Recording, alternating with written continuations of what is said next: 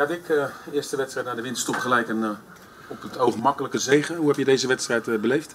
Nou, het was geen makkelijke zege. We wisten ook, als we al de publicaties moesten geloven, dat Feyenoord de eerste wedstrijd na het begin weer het moeilijk had. Nou, dat hebben we gelukkig vandaag kunnen logenstraffen. Maar qua effectiviteit vond ik het goed. We hebben heel veel kansen gehad, slechts 3 gemaakt. Maar qua veldspel moet het wat makkelijker gaan. Ik vond dat we te veel onnodig balverlies hadden. Waardoor we Heerenveen ook in het spel, in de wedstrijd hielden.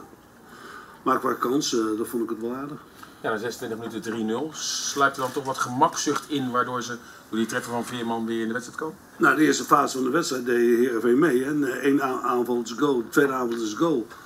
Ja, dan wordt het voor hen ook wat moeilijker. Maar dan moet je toch normaal gesproken zo'n wedstrijd makkelijker uitspelen. Maar ze willen maar naar voren, ze willen maar diep te maken. Maar soms moet je gewoon de bal eens een keer rondspelen. Om een beetje rust in die ploeg te krijgen. Er is de laatste maanden veel gezegd over je spits Nicolai Jørgensen. Dat hij tegen een doelpunt aanhikte.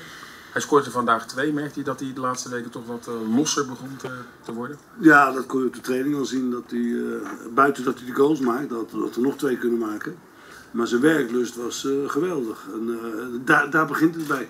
Dat blijf ik zeggen. Als je ziet, hij moest vandaag toch ook een hoop doen. Omdat niet iedereen echt goed in de wedstrijd zat. Ja, dan moet je mee verdedigen. Dan moet je het als team proberen op te lossen. Met een nieuwe dat hebben ze goed gedaan. Ja, met een nieuwe doelman, Justin Bijlo.